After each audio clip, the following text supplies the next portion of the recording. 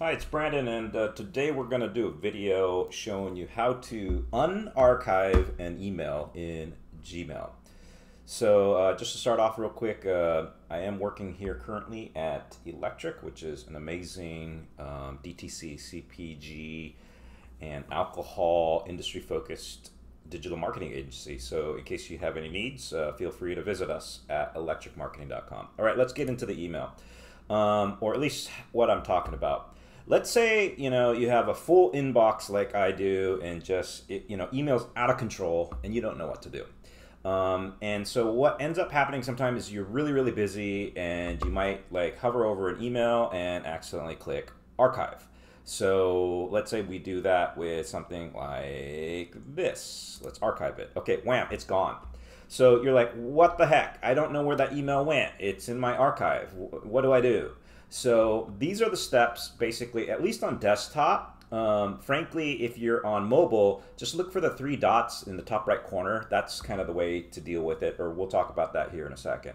But the steps in order to actually save your email or find it again are, first, you want to go to the left over here in your menu, and you can see I have a bunch of different categories for this email address.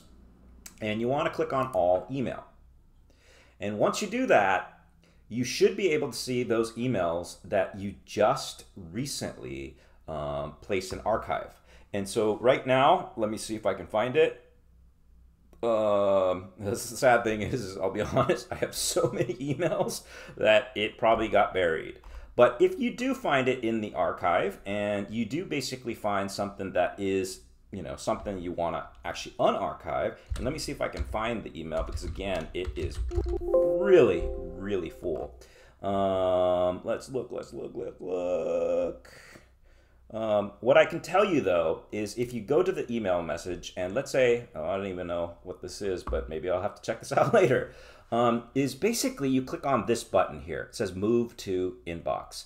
And then, once you're in that archive email and you click on move to inbox, it will put it back into that main view, and you can actually see all the emails in your inbox, or it will show back up. So that's basically it. So this is for the desktop. And if you are on basically mobile, what you'll want to do is you'll want to look for literally the three different dots in the top right hand side, right next to the mail icon, like a letter icon, and it's to the left, or sorry, to the right of the garbage pail icon, or at least that's what it is here in 2023. So those are the ways in order to basically unarchive an email.